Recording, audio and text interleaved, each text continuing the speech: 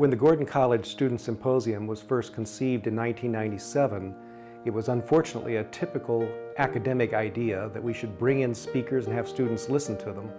But quickly students reacted to that and said, we're tired of listening, we want to speak.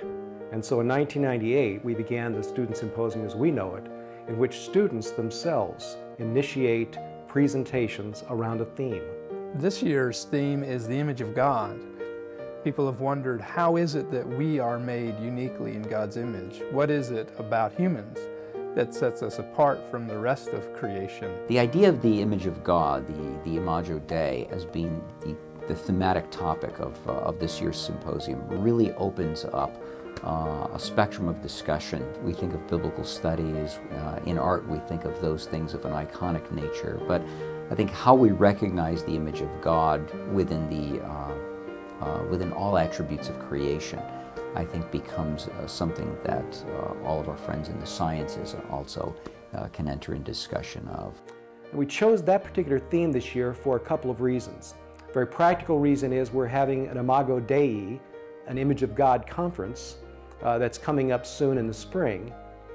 But also we're concerned that there is now an attack in the secular academy and secular press on the whole notion of the specialness of humanity. Are we a little lower than the angels, or are we just the top of the food chain? If we're just the top of the food chain, then we're like everything else, we are an accident of time and space and chance. If we are a little lower than the angels, then there's something in us of the very character and nature of God. We have students who will sponsor or give lectures and have responses to those. They form panels. One of the things they very much like to do is to find two professors that they know disagree with each other and put them on the panel. The students do a marvelous job and take it very, very seriously. In some ways, I almost wish that we had 2 or 3 symposiums that went on over the course of the year. Students have an opportunity to set the agenda, to draw the attention of their peers and their professors to questions that really matter. They become the experts and the discussion leaders on Symposium Day. We have 2 art exhibitions so far, a worship service, and a number of other presentations that will constellate around this theme. We also have often service projects, usually having to do with the environment and creation care around our own campus and the roads and environment nearby.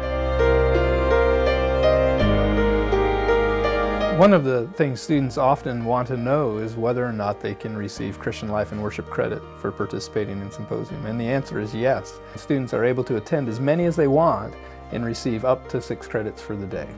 So we invite students to be creative, to give themselves over to this, and frankly, to take a break 2 or 3 weeks before finals begin.